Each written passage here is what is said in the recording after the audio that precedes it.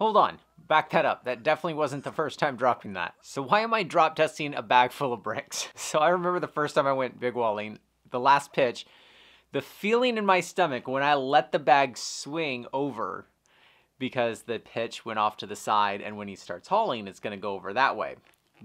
Most of the time you can lower the bag by using the extra end of your haul line or the extra end of your line that you're going to ascend. But we didn't, we just let it go. And oh, just like all my food, water, gear, and stuff is in that bag. And I'm just like, I don't know how strong the bag is. Another thing we do that, I don't know if you're supposed to do this or not, is the #1 rule when rope jumping is to always go second. And so we'll fill this bag full of literally rocks and we'll huck it off a cliff to make sure that the trajectory is right. If we can get 200 pounds in there, then we know that the stretch in the rope isn't gonna make us hit the ground when we take a fall. But you probably shouldn't be rope swinging that close to the ground that if the rope stretches, you'd hit it. So when you huck a bag of rocks off a cliff, it makes you wonder, how strong's that bag? So we started with 120 pounds of bricks. Did not break that. I don't know how I'm going to break that. Now 11.80 kilonewtons would wreck you if you took that whipper, but the bag seemed to hold up just fine. I just threw in probably another 30, 40 pounds.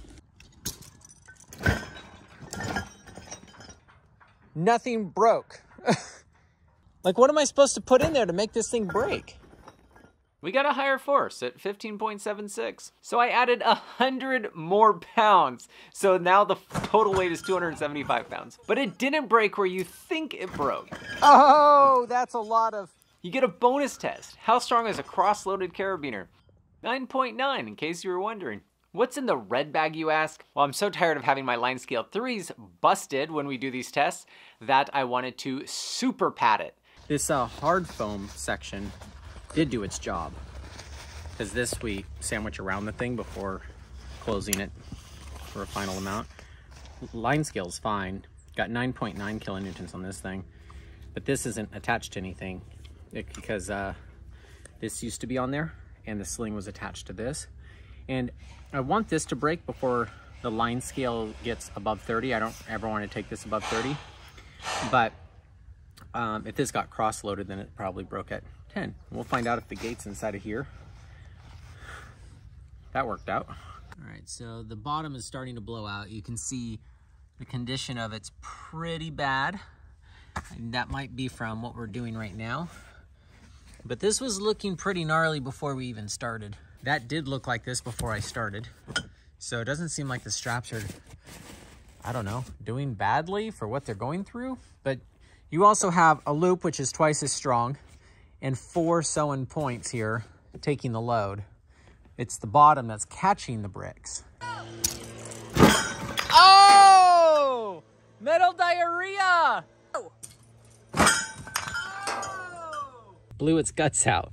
That's cool. I've always wondered what would happen if that's what happened. This is a Metolius bag. They're all made a little different. 12.94 was the 4th time we dropped that. Almost 13 kilonewtons isn't that bad considering we did this 4 times. Now I thought the straps were going to fail even a little bit, and they didn't. So we took it over to the slow pull machine to make sure they did.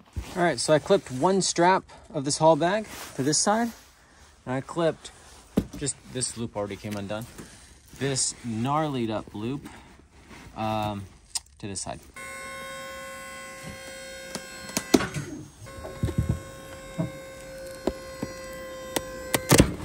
A little bit stronger.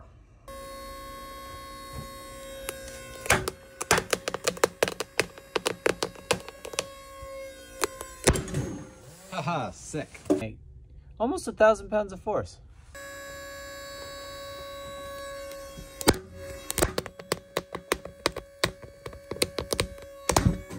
I've always wondered what those straps broke at.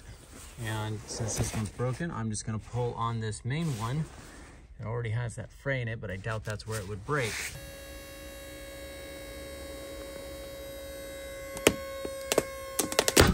So the stitching breaks when that gets pulled like that.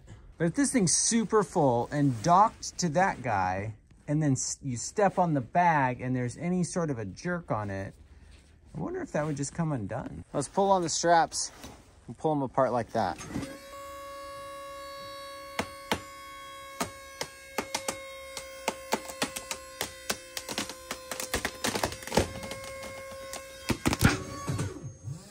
Sick.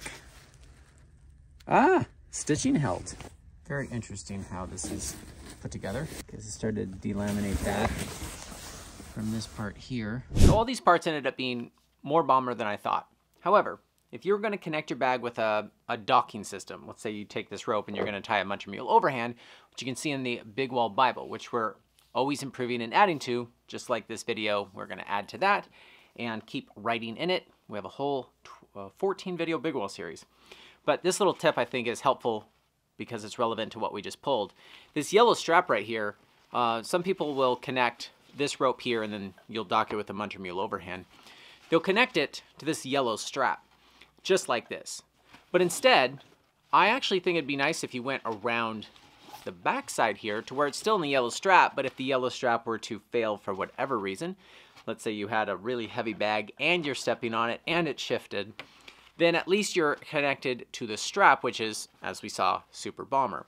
Because if this thing falls off El Capitan, ooh, that would be really bad. You're probably gonna kill somebody. And you dropped all your stuff. Now we're also working on an entire rope jumping series, and something I wanna disclaim about throwing a bag of rocks, it's as bad as it sounds. You gotta make sure nobody's under you.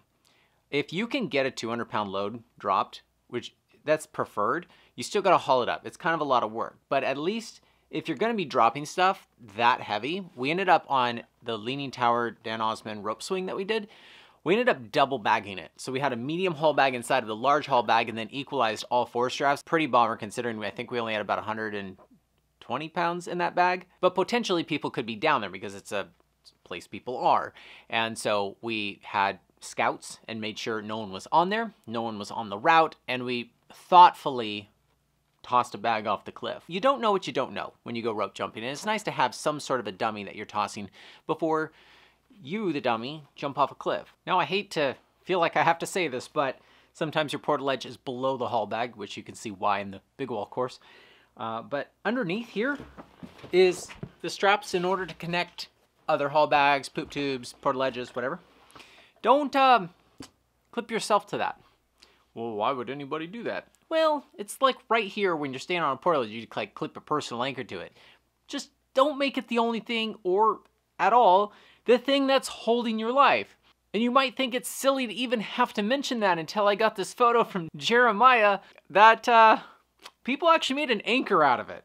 And a tip when anchor shaving, try to be really nice when you're going to tell someone they're likely to die, because they're more likely to listen to you. And thank you to those who do make this possible, because I am a nerd and I love discovering these things that otherwise you wouldn't be able to find on the internet. Now, based on the feedback we got, one of the most helpful videos that we have is the 14th video of the Big Wall series, where we show you A to Z of us doing a pitch, including the hauling, and you can go check that out next.